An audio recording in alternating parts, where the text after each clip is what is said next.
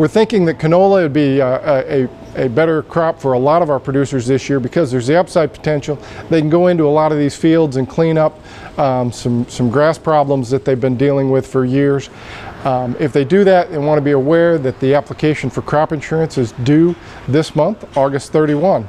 We think that there's more upside potential on that canola price than there is in wheat price, and that's purely based on the historical difference between wheat price and canola price, which is generally over $3.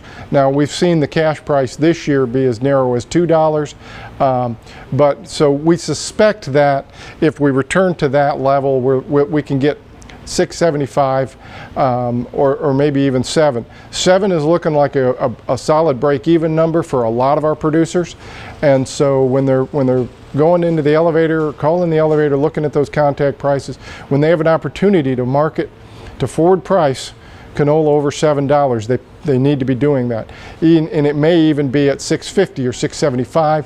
Everybody needs to look at their own break-evens and decide where can I cover those costs. Because as we said, wheat's going to be really challenged to reach break-evens this year.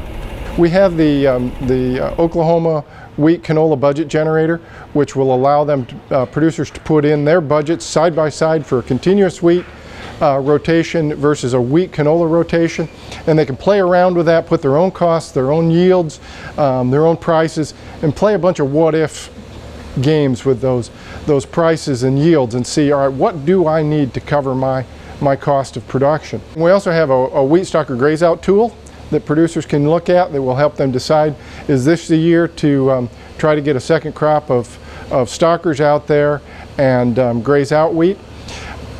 Their local cooperative extension educators can help them find these tools, can help them run those tools, and before you're making any big changes, that's probably a good idea to go in and talk to your county educator.